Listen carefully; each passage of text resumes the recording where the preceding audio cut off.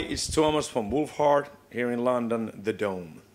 Fantastic. And you're currently doing this tour with OG and Nofgard. How have the shows been so far? Really good, insanely good. There's a funny background story to all of this. When we started, like how it started with me and Omnium Gatherum. Apparently, I booked their first show outside their hometown. Oh, wow. I think it's 15, 16, 17, who knows? Yeah. Long time ago. And that was where we both, their band, Omnium Gatherum, and Before the Dawn had their first demos out. Oh, wow. So that is where I got to know Markus. And that's a long time ago. Yeah.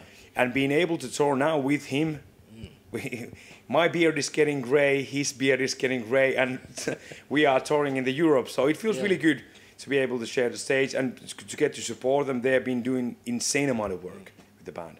And they have been able to get in a point where you are actually headlining, which is not a given thing. So it's just overall really cool. Oh, fantastic, fantastic. And prior to this, you had how many days off after the US tour? 6. 6 days just to recuperate and No, that's what a wise man would do. Ah.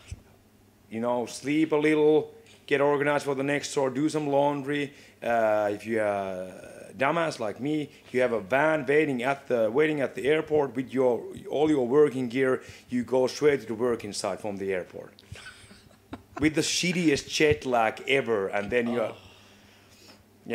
That was So I was working straight days like until the departure for this tour. Then on the way to the airport, I just bought a package of underwears and socks. That was my only packing and getting ready for the tour. So. Wow. Yeah. That's crazy. That is crazy. That is stupid. Just, I noticed when we started the tour, I really felt like, why didn't I take like 1 day off? Yeah. Just 24 hours of sleeping, but now I know. Now you know for next time. So how much time do you have off after this tour before the next one? Is it a bit longer? 3 days. But it's a Finnish tour. In Finland, we tour only by playing weekends. All right. So it's going to be easier. We're going to be weeks at home and just weekends. So. Oh, it's not too bad then. Excellent. And obviously, it was the US tour with Karhangren and Morris Principum Est, if I'm right. How was that tour? Because it was also Canada as well. That was also insanely cool.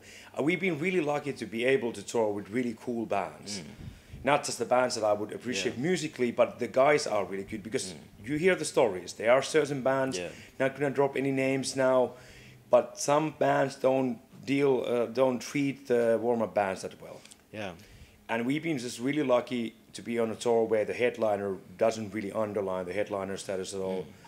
And also I know more Principium Est guys since one of my projects called Bone Grinder back in the days. Oh, wow. Yeah, we did a tour with them supporting Dismember, and it's more than 10 years ago. Wow. So it's really cool to be able to get to tour with the bands that you already knew when they were just coming to the scene and now touring in US or Europe. So that was also. Oh, excellent. It's good times. It's good times getting the good tours lining up, and so yeah. Fantastic. And the States as well again after Japan, is that right? There might be coming something that I can't talk more about it, but No, that's fine. Stuff is happening. We are going to places, which is cool. Everything, all the steps that we've been taking with the contract side, like the Continental Concerts, Hard Impact Management, and the Napalm Records, is a really efficient team. And the good thing is, like, all of those separate companies and agencies have been working together already with different bands. So you always, when you introduce new partners, you might not get along, or there might be some, glitches in the machine, but it's been going really well, and they have a really good plan, which they are. And now, first time ever, I can just focus on. My biggest challenge is wake up in time, in the bus, tune my guitar, be in stage at time. Wow. And usually I had to do all the media management. I was even doing I was even working as a tour manager while we were touring. Like the latest Swallow the Sun tour where we played, I was a tour manager also. So all the tours seemed really complicated because there were so many things on the list that you need to get done and be careful. Now I just be a musician, which is it's really cool. Oh, it's this. What's your spare guitar for this tour? Because I noticed in some of the videos from the US tour that you were using, was it an ESP you were using? When your main amphi sound decided to pack in. Yeah. And now I have a sector. Right. I brought it that because we need a 7-string guitar for the solo guitarist also. All right. So it was like a... To me, it sucks anyway. Yeah. No matter what the spare guitar is. So now it happens to be sector that sucks. Yeah. It used to be ESP that sucked. Because I really want to play with my own guitar. Yeah. But I use really thick strings, like 75 is the thickest one. And I play a little bit too hard. Yeah. And see, our music is not really made for the strings that are being manufactured at the moment, because those 8 guitar, I use like 8-string guitar strings. That's the only way I can get the thickest, the bottom strings possible, and that is meant for like this dance kind of music, not like continuously heavy and fast picking, like because we use that tuning and those baritone guitars for more like black metal approach. Yeah. And I break strings really easily. In a good, if things go really well, I may be able to play 2 shows in a row with one set of strings. We can actually, now that mentioned, let's try it out tonight. Yeah. I changed the strings yesterday, played 1 show, now did a sound check. Let's see, do they actually make it? Last. Let's see how much it might suck when I play the sector again, maybe. You can see it from my face when I take the other guitar. Like, oh, not this one. It's a good guitar, but when you get to use to it, it's like I don't collect guitars. I only have 1 guitar at home because that's the guitar I want to play. And when you grow into the guitar, then everything else, it's not a quality issue. It's just small things are different, and then that just bothers you, especially when you are playing in front of the audience. So. Yeah. Sector is good guitar. ESP is good guitar. But it's not your guitar. It's not my guitar. It's not your guitar. Not your guitar from Amphi. Yeah, that is a good point. Yeah. So what's one thing you can't tour without, and you can't say your guitar?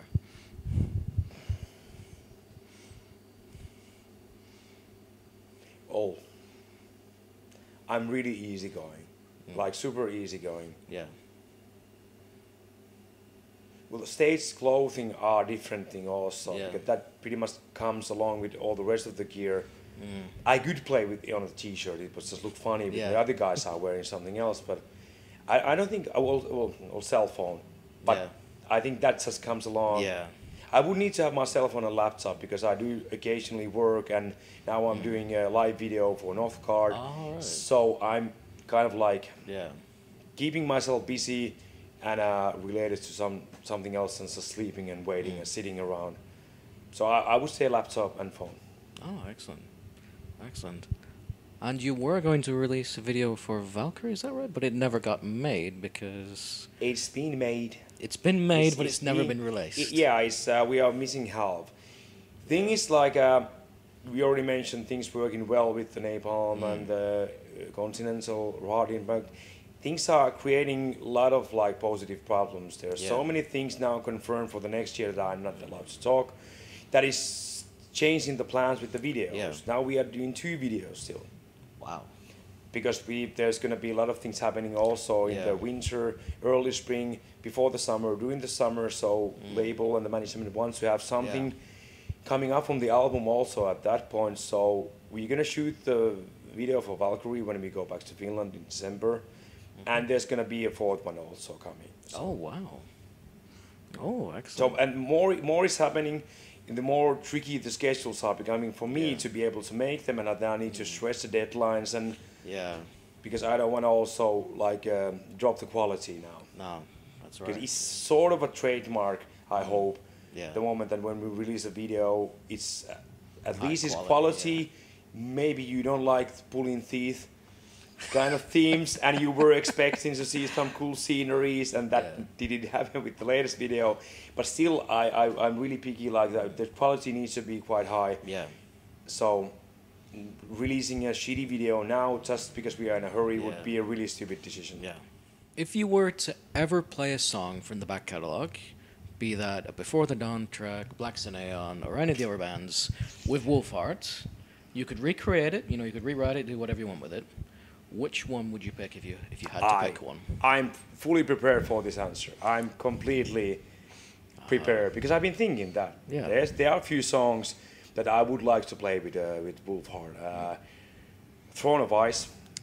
Yep. Because that is basically the first Wolfheart song. When I wrote that song, I already know like, oh, this is how I want to continue with the next band. Because at that point, I already know it's going to be the last Before the Dawn album.